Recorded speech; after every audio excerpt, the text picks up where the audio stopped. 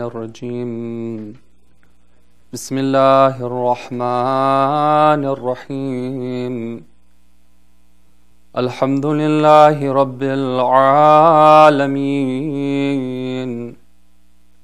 لا حول ولا قوة إلا بالله العلي العظيم والصلاة والسلام على أشرف الأنبياء والمرسلين وخاتم النبيين وسيد المرسلين أبي القاسم محمد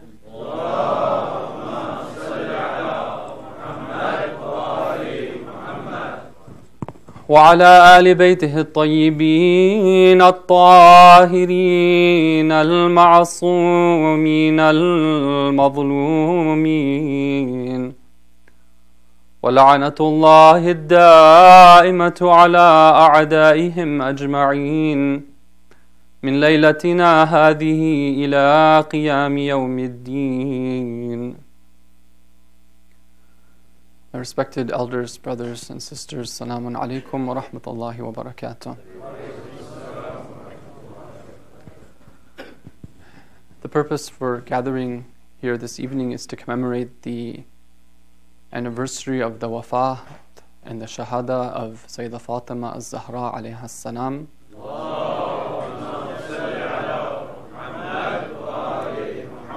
And on this occasion, I would like to first of all convey my condolences to the Imam of our time. Definitely this is an occasion, and these are the times when we know that the Imam of our time is grieved, and his understanding and his perspective and his mourning is of a degree that for us is incomprehensible. And secondly, to all the mu'mineen and all the lovers and the Shia of Sayyida Fatima al-Zahra, I would like to convey my condolences.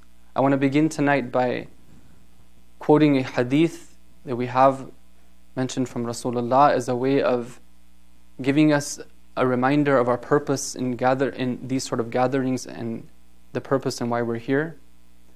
In one of the riwayat which is narrated, in which he explains the reason for why Fatima alayha salam was given the name of Fatima. Fatima was a name that was chosen by Allah for the daughter of Rasulullah. And in this hadith, he says that the reason why Fatima was given the name of Fatima is because لِأَنَّ شِيعَتَهَا فُطِمَتْ عَنِ النَّارِ وَأَعْدَاؤُهَا فُطِمَتْ عَنْ حُبِّهَا. Fatima means to be taken away from, to be separated from. In this hadith, Rasulullah says the reason why she is called Fatima is because her Shia are taken away from the fire. And on the other hand, her enemies are those that are taken away from her love. Now this is something which is very profound. And it gives us a purpose for having these gatherings, which is that number one, we should be trying to aspire to have love of Sayyida Fatima in our hearts. God forbid that we should arrive at that point when in our heart we find nothing but coldness and emptiness. Because sometimes the choices we make can create clouds in our heart and barriers and darknesses. And beyond that, we have to aspire to be those who are Shia of Fatima, those who understand the path that she had for us, she and the Ahlul Bayt, and then take that path amalan in their practice, in the hope that they can be truly counted among her followers. We began last night an exploration of some of the names of Sayyida Fatima as a way of understanding who she was, given our limited capacity, and of, inshallah, inspiring us in order to try to follow these and to try to aspire towards these names in our lives. Last night we covered the name of Ar-Radiyah, the one who is content, the one who is pleased. Tonight I want to cover another name, and in order to motivate that, I want to give an incident that's reported from the life of Sayyida Fatima. According to a hadith, we're told that Sayyida Fatima alayhi salam was frequently visited by the angels. They would come to her and they would talk to her and they would address her saying, Ya Fatima, Inna Allah astafaki wa tahharaki wastafaki ala nisa'il alameen. Ya Fatima, uqnuti li rabbiki warka'i ma'ar raki'in. O Fatima, Allah has chosen you and purified you and chosen you among all the women of the worlds. O Fatima, supplicate to your Lord and prostrate with those who prostrate. According to the hadith, the angels would do this repeatedly and she would hear them talking to her. And at one point she asked them, she says that, isn't it the case that Maryam alayha salam was Sayyidatu Nisa al-Alameen? She wants to clarify that because that's what the Quran states about the matter. Now Fatima knows the answer to that, but this is a mark of her humility and a way for us to understand. She asks them and they respond to her that yes, Maryam alayhi salam was Sayyidatu Nisa al-Alameen for her time. But you, O Fatima, are Sayyidatu Nisa al-Alameen for all times. And she would speak with them and they would speak with her. One of the titles of Sayyida Fatima al-Zahra alayhi salam is that she is al-Muhaddatha. Al-Muhaddatha is the one who is conversed with, the one who is spoken to. The word muhaddath is a word which is something that is known to us as Shias because it is our belief that all of our Ayyam-e alayhimus salam were muhaddathun, that all of them were spoken to by the angels.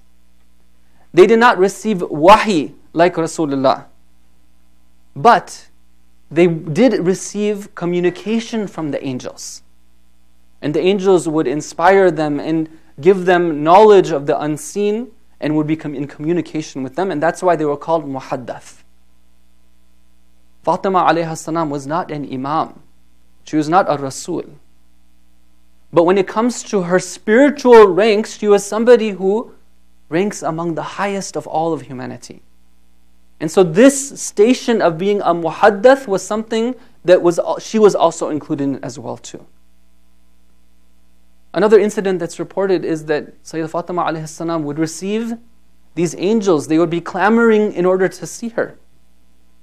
And at one point, she tells her husband, Amir al-Mu'mineen, she says that I am having these angels and they are telling me different things. Imam alayhi salam tells her that when that occurs, call me. And I will sit down with you and I will write it down. Whatever they say to you, you tell me and I will write it down. In the course of those days when this was taking place, she would be receiving the angels and he would be writing. And eventually this was compiled into a manuscript, into a book which is known as Mus'haf of Fatima al-Zahra alayhi salam.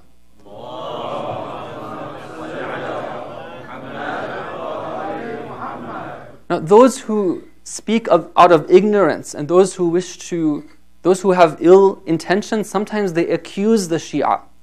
They say that you don't really believe in the Quran, you have something else which you refer to. When we go away, you take the Qurans down and you use a different book.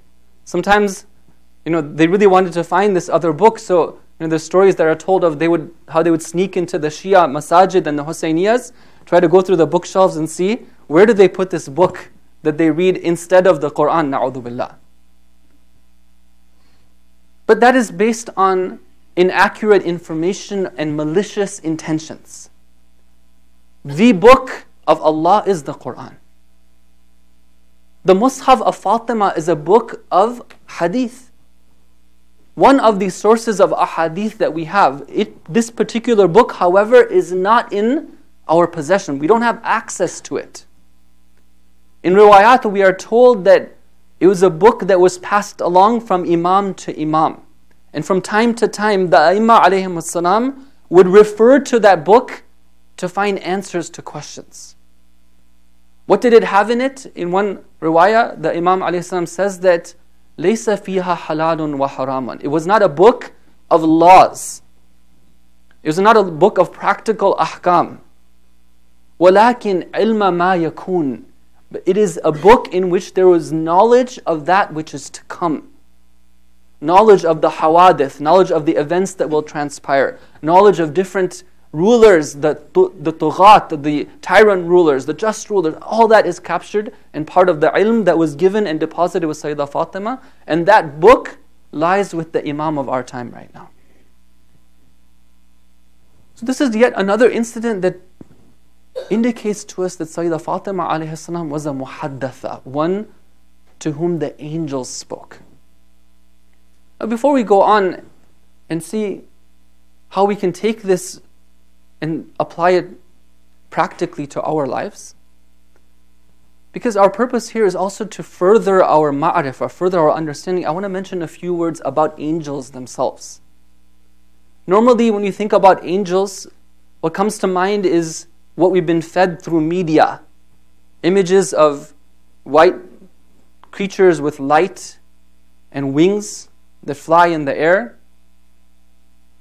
Beings are kind of like the opposite of the devil that they show us. The devil has the pitchfork and the red sort of thing. The angel is the white. But when you look at the Quran and we look at the teachings of the Ahlul Bayt alayhim salam regarding the angels, we see that the reality is something other than that. Allah tells us in the Quran that there are angels, Allah is the creator of the angels. Uli ajnihatin mathna wa thulatha wa ruba'. They possess wings. Some of them have 2 wings, some of them have 3 wings, and some of them have 4 wings. Now, one thing that we should know about the Quran as a reminder is that when Allah uses words in the Quran and descriptions and nouns, we shouldn't just take the material meaning that we know of that word and try to understand the verse accordingly. For example, when Allah says, وَسِعَ كُرْسِيُّهُ السَّمَاوَاتِ وَالْأَرْضِ, that His throne encompasses the entire heavens and the earth, we know that what's being described is not a physical throne. It's not the case, na'udhu billah, that Allah is sitting on this great, magnificent throne that is a big throne. But rather, it refers to the knowledge of Allah, which encompasses every single thing that transpires in His creation. Similarly, when it comes to ajniha, the wings of an angel, the mufassirin, like Allama Tawatabai, rahmatullahi alayhi, point out that don't take the first meaning that comes to your mind. What is a wing? A wing is used as a means of transporting from low to high. This world and this universe, the creation of Allah, consists of different levels. Here we are in the lowest level of His creation. But there are higher levels as well too, all the way to the throne and to the kursi, the arsh. The angels are those means by which the communication takes place and the orders are sent down. Allah Ta'ala has chosen to create in a way that all of His orders are enacted by angels. These angels are not beings who are physical in nature, but rather immaterial beings. When you go to the riwayat and the du'as of the Ahlul Bayt, we're told that everything that takes place in this universe is with the command of Allah, and along with it there's an angel who executes it. Every raindrop that falls from the sky, an angel accompanies that raindrop. Every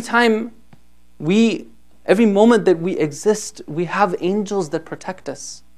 4 angels according to the Quran that are with every human being, and according to riwayah, that those angels are commissioned to be with every single human being until the time they die, and then the angels will go away. Unfortunately, the perspective of somebody who is a materialist, somebody who is an atheist, somebody who leads a life devoid of spirituality is different. They don't see these things. They don't have any inclination. They think that it's just the human being and other human beings and animals and plants and so on and so forth. But when we look at the reality of the spiritual universe that Allah describes us in the Quran, it's something else. Now these angels are beings that are with us, they surround us, they're involved with everything that takes place. Allah could have created the world and could have done things directly, but He decides to do it through the wasita, through the means of these angels. And there are those who are able to perceive this. There are those who reach that point where they begin to communicate with the angels. Just like the angels are in different ranks, human beings are in different ranks as well too. We have a riwayah from Rasulullah sallallahu alaihi wasallam,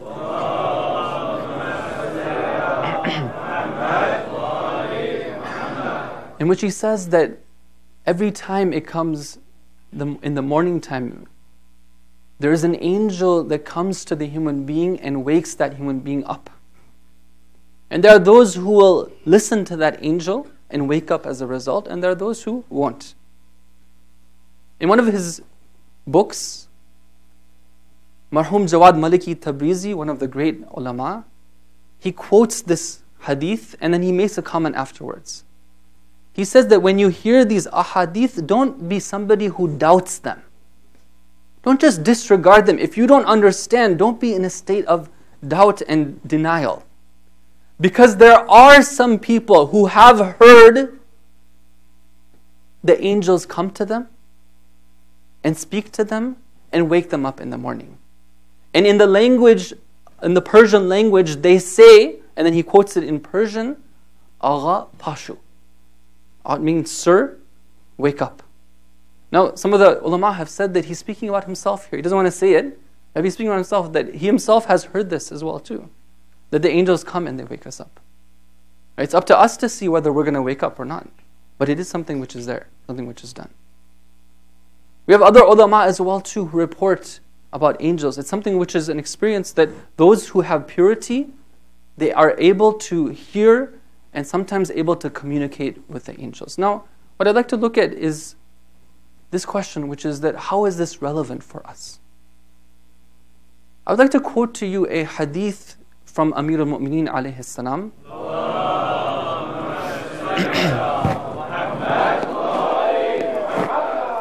Where Imam Ali alayhi salam speaks about the way to reach the angels. He says that on one hand, you can take somebody who is a mujahid fi sabilillah and a shaheed. Now, somebody who is at the front ranks, championing the cause of truth, fighting against the enemy, and they give their life for that cause. That person definitely is deserving of a reward from Allah. Okay, he says that that's on one hand. On the other hand, he says that if you take the reward of that person and you compare it to this other person, then you'll see that that other person doesn't have less of a reward. Now, who's this other person? He says somebody who has the ability to sin, but that person instead does iffa. They stay away from that sin. And then he says, yakadul afif, one who is afif, one who is chaste, one who controls themselves from sinning, especially the sin of shahwa, the sin of lust. That person is as if they will be an angel among the angels. In this beautiful hadith, Imam Ali alayhi salam gives us a simple formula. He says that if you want to become one who is with the angels, one who has access to the angelic world, then there's a way to do it, which is the way of iffa, the way of controlling oneself when presented with the opportunity to sin, to resist doing so. Until you earn the title of being afif, one who is chaste, one who takes care not to engage in sin, especially sin of the shahwa, at that point they will have access to this angelic realm. But this is something which is a reminder for us on this night as we remember Sayyida Fatima alayhi salam. We remember the task that we have been given of trying to be her Shia. It's a task, it requires effort, it requires work. We realize and understand and remind ourselves that there's a path that needs to be taken. A path of iffa, a path of chastity. However, when we look at our situation right now, and we look in particular at the challenges that we are facing, one of the areas which is directly coming in conflict with our being able to achieve this goal is the presence of the media. In particular, I'm talking about media and in the form of entertainment that many of our youth and many of us also have access to on a regular basis. What is the relation of this with the topic of Sayyida Fatima alayhi salam? Again, that we have come here to understand what it means to be a Shia, and a Shia is one who has iffa, that is the path to earning this title of muhaddath, one who the angels come and speak with. One of the things that really is troubling me personally, I have the opportunity, alhamdulillah, to be able to be with youth and work with children. On one hand, I'm very happy and very pleased to see the status and where many of our youth are. Truly, it's an inspiration for me and for my family, and I learn from them. But when I look at the threats that are looming, one of the things that particularly worries me is the presence of media and devices and the access that our young generation has to this and what effects it's having on them. In order to make this discussion a little bit more concrete, I want to just quote a few statistics, just a few. I'm not just talking in the air, but actually give some practical understanding of what's happening here. And these statistics, I want to apologize if somebody might find them offensive on a night like this, but because of the importance of this matter, I felt that I must take this opportunity to present these to you. This is a statistics which perhaps many of us are unaware about, and it's regarding the access to inappropriate pornographic content on devices through media. Back in 2008, they did a study of teenage boys, and they wanted to see how many of them are regularly accessing this type of material through internet, through devices. That was in 2008. How many years ago? 8 years ago. What they found was that in one of the in the UK, and the situation here is not too much different than there, more than a quarter of teenage boys aged 14 to 17 were found to be accessing it every single week. So once a week, more than a quarter of boys 14 to 17. That was when? In 2008. Now just recently, this was an article that was published again from the United Kingdom. Just about a month ago, this article was published. They redid the statistics on this. Back then, it was 1 out of 4, more than a quarter. Recently, they redid the numbers. What was the numbers? It was more than 4 out of 5 regularly have access to pornographic material from the same age group. So went from where? From 1 out of 4 to 4 out of 5. That's statistic number 1. Statistic number 2 is that when they did a survey in North America of of children and how much access they have to this material, how many percent children ages 8 to 16 had access to this type of material? 90%. 90% of them have access to this type of material.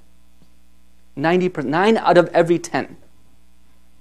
Now, when I give you these numbers, 4 out of 5, 9 out of 10, sometimes we have this feeling that we're talking about others.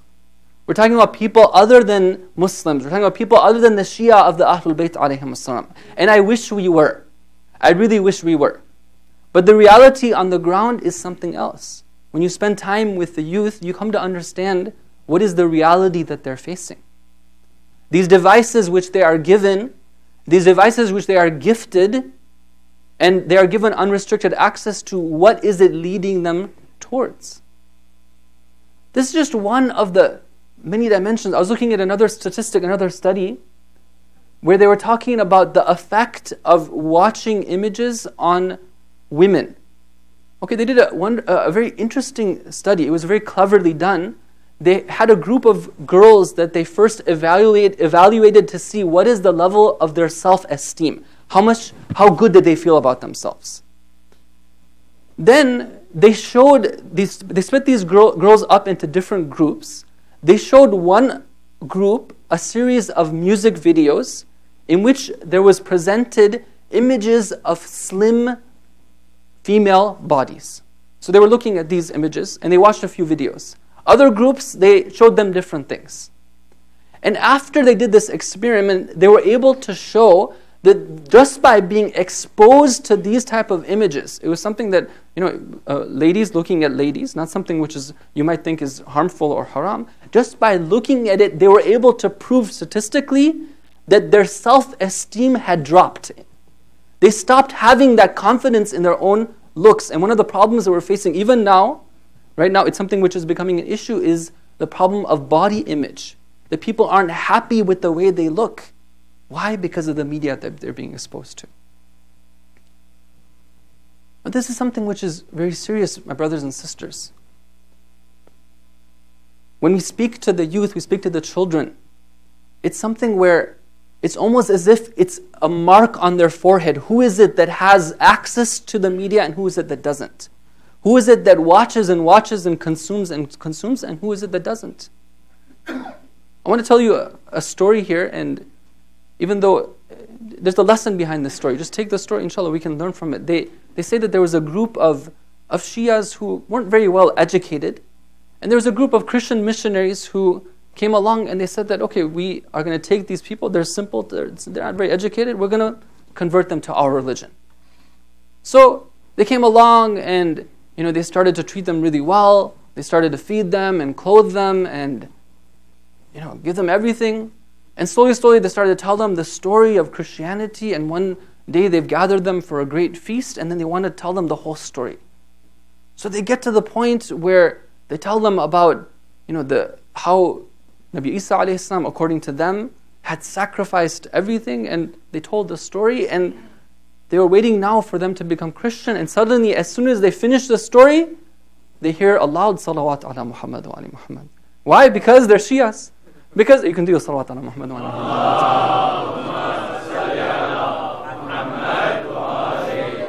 They had been trying all this time to get that thing out of them, feeding them, clothing them, but there's one thing they couldn't rip away from them, which was their salawat, and they realized that this is hopeless, we're just going to go home, they're going to be Shia. That's how they found Shia at that time. And that's the way Shias are supposed to be. Not that they get tempted by these sort of things, but the idea that the faith is so deeply rooted that no matter what you go, you can move mountains, but you can't move the faith of a Shia of the Ahlul Bayt alayhim salam. But unfortunately, and this is the message I want to convey tonight, when we look at the situation on the ground, we see that unfortunately the opposite is the case. You can be talking about Ahlul Bayt, you can be talking about taqwa, you can be talking about Iffa and all these beautiful concepts and beautiful stories. But when the heart is obsessed with the latest TV shows and the latest music videos and the latest bands and the iPods and the iPhones, then no matter what you say, it's not going to have an effect. When it comes to violent weapons, our society has an understanding that these things need to be kept away from children. They have laws in place, gun control laws. You can't just go and get a gun. In the United States, it seems like they haven't figured this out yet. In the news just a couple of days ago, you might have seen that there was a lady who herself, was very proud of this idea of the right of being able to own an arm and have it at home as well too. She had even appeared in commercials, touting this ability that I have my daughter and I want to be able to protect her, and so I have a gun at home. In case anybody were to come, I'd be able to take that gun and shoot them. And guess what happened just a few days ago? That gun was loaded and on the table. Her daughter took the gun and she shot her own mom. Why? Because that's what happens when you have a loaded weapon at home. It's not safe. You have to have laws around that thing. You have to control it. It's dangerous. Now, if that's the case when it comes to the body, then isn't it more important that we protect our souls? This same device that we have, when we leave it unrestricted, unprotected, do with it whatever you want, any time that you want, what do we think the result is going to be on the soul? Are we going to be able to create children and have our children and ourselves be among those who take this path of the muhaddatha? The path of those who had purity, the path of those who were able to have the angels come and speak with them? Don't think that this path is just something that was for the Ahlul Bayt alayhim salam and we are just to gather around, talk about it, and then that's it. No, this was our path as well too. In hadith we're told that Imam Sadiq alayhi salam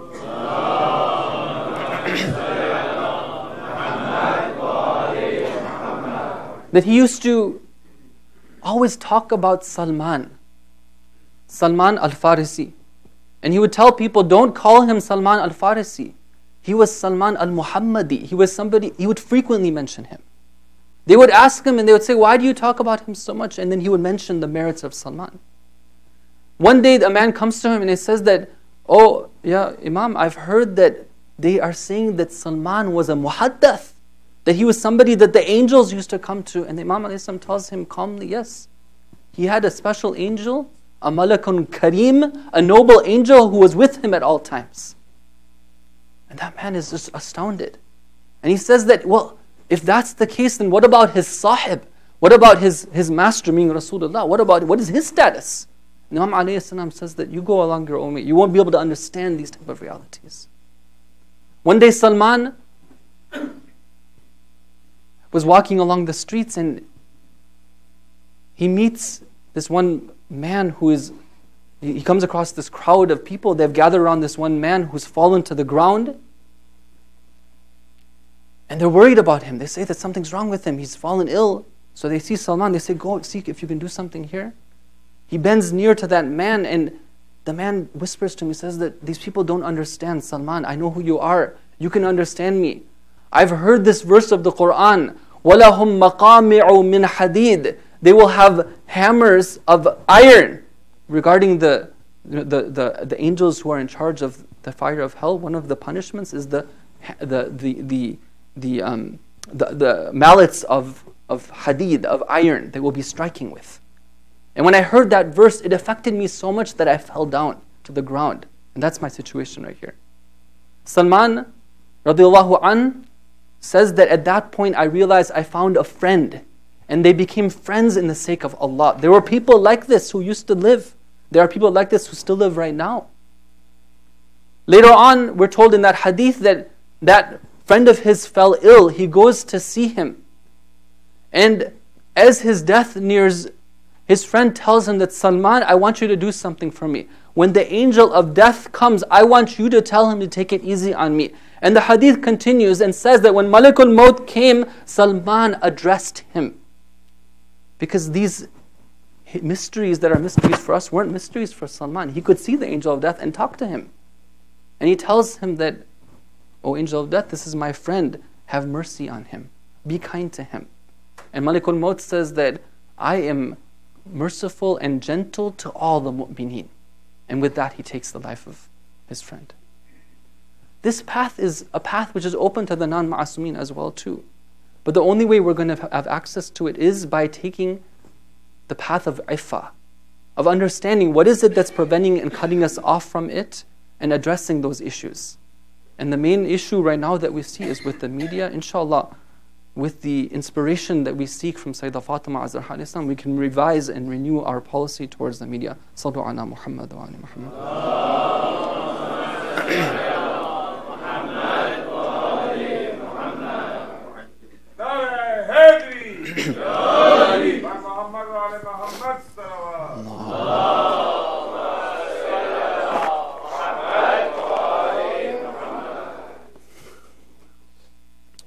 Tonight we have gathered for the Masayib of Sayyida Fatima az-Zahra alayhi salam.